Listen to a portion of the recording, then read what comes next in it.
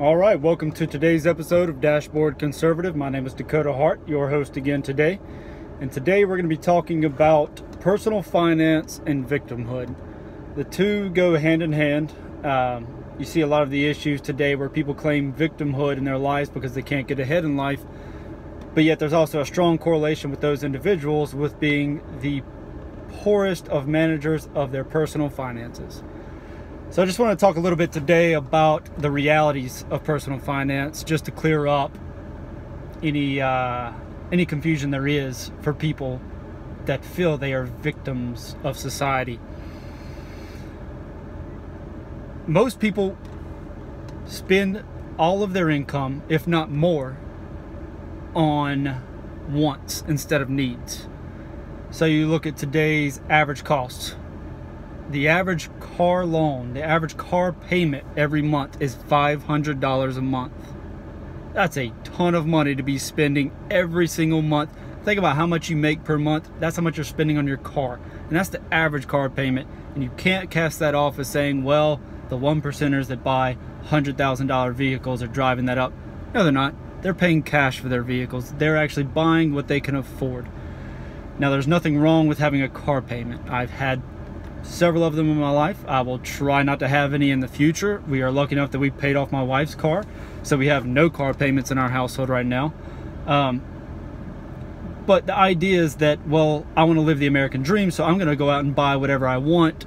I'm going to live the American dream, but I'm also going to be paying $500 a month for that dream. Nobody that gets ahead in life does those type of things long term. We all do it when we're young, but when I met my wife, she is an absolute rock star, way out of my league. And I was driving a 1998 Buick Park Avenue with a rusted hood and a rusted passenger door. It was, I bought it for $1,200 because it's what I could afford. And I drove that for probably about a year before I could afford something a little bit better. And then I could afford a little something better. And now I'm in a very nice truck. But the idea that you can spend $500 a month on a car payment and then feel like, well, I can't get ahead in life. No crap. You're spending $500 a month on your car. And then the average person, millennial, no kids, no spouse, spends $150 to $180 per week on eating.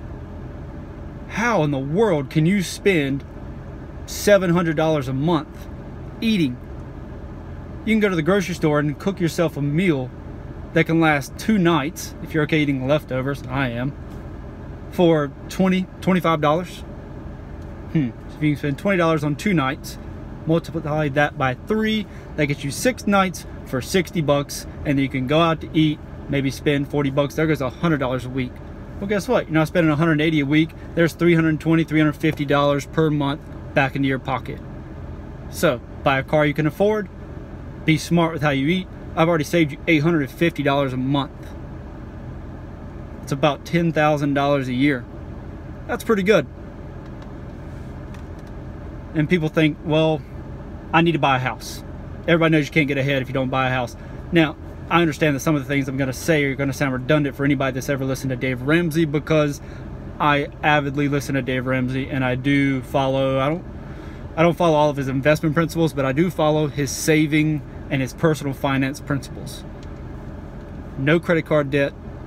If you can't afford the $10,000 of furniture to go into your new apartment, to your new house, go buy $3,000 furniture. Don't take out a loan and have payments. Payments are going to eat away at your income, and you're eventually going to have furniture payments. The ring you bought your girlfriend is going to be on payment. Your car payment, your house payment. You're going to have none of your income to get ahead in life. So do things that set you up for success where you have money. People claiming, well, I don't have enough money to get ahead. The big man is always going to be much further ahead than me. They don't always have to be. They might be right now. If you're 25 years old, yeah, there are plenty of people that are further ahead in life than you right now. But it doesn't have to be like that forever. You can take control of your finances. You can do things to get ahead in life. And it just baffles me that people say they are victims of society because all they're trying to do is just live the normal American dream, and yet they can't get ahead. Their bills are more than they make. Well, anybody in this country can go out and get a job making $40,000 a year. I firmly believe that. You might have to take a starter job like I did, making less than that. But within a few years, you can get to $40,000 per year. So let's say you're taxed 70, you could take home 75% of your income. That's $30,000 per year. That's still a decent amount of money. But then you talk about $6,000 a year in car payments. You talk about eating out and spending $8,000, $9,000 a year doing that.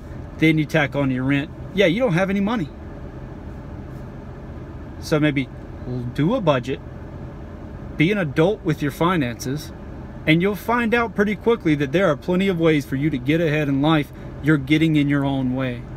Don't blame society for you not being able to get ahead. Everyone can get ahead in America. You're not in the 3.5 billion people in this world that make less than $2.50 a day. Yeah, those people have a tough time getting ahead. I guarantee you make more than that. And I guarantee anybody in this country can get ahead in life and not feel a sense of victimhood if they're simply smart with their money, do a budget, and just live within or under your means. Save, invest, save and buy a nicer car, but don't live outside of your means to try and keep up with the Joneses.